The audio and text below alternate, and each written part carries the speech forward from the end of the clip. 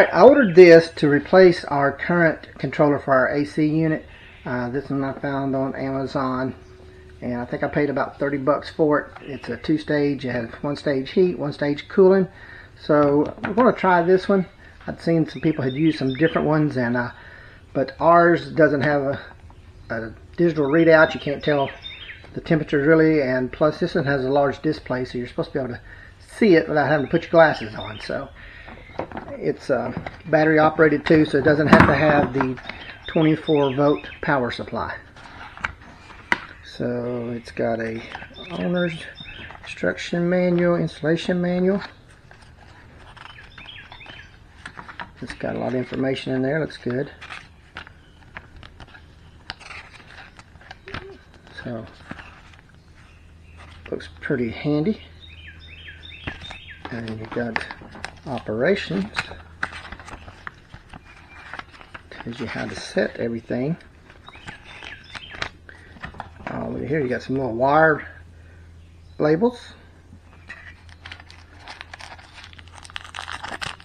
Mounting hardware, and then the unit.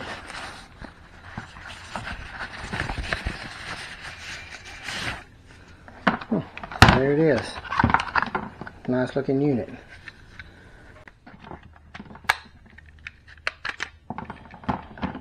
There it is. I'm going to cut it on this side first, so I'll still have my wire colors.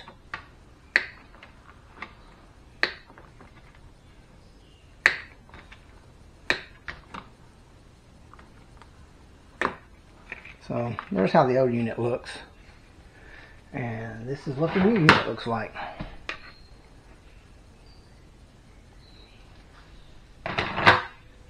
So we mounted the plate. We ran our white wire to our white, our red wire over here to red. I'm going to take this jumper out for a little bit. See, I don't think we need that. I need to do a little more looking up, but I don't think we need that jumper. And then of course this green goes to green. Make sure they're tight. Yellow to yellow. Hey guys, wanted to pause the video right here for a second and make a quick disclaimer. I'm not an AC guy, don't claim to be an AC guy, and do this at your own risk. I got this information by searching other YouTube channels. There's some great ones out there. I suggest you watch theirs too, and also reading several AC forums and doing a lot of research before I did this, because I was really confused about the whole power and thermostat setup system. But you know, after studying a while, it became clear how it worked. The thermostat is just a switch. So all it does is this particular unit runs on batteries that provides the power to do the internal switching. So if you set your AC, you want it to come on at 70, you want the temperature to stay at 72, and the temperature goes to 73. All the unit does is it calls for the red wire to connect to the yellow wire and to the green wire for the fan. It just makes that internal connection of those wires and provides that 24 volts over to that and causes the unit to switch on. So that's how it works. It's just a switch. You're not using the onboard power with this battery power unit. But just wanted to make that disclaimer. Do this at your own risk. Study. Knowledge is power. So let's continue on with the video.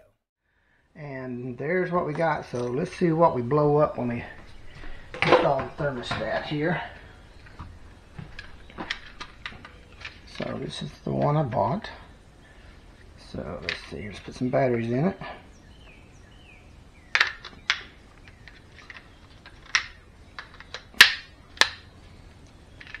Alright, so it's coming on.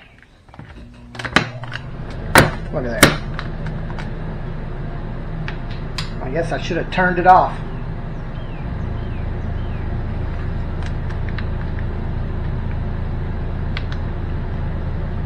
I like the big display.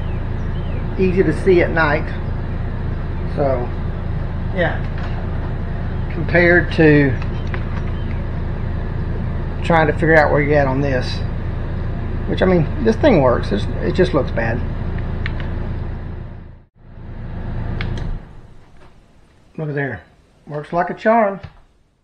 Alright, let's see if it comes back on.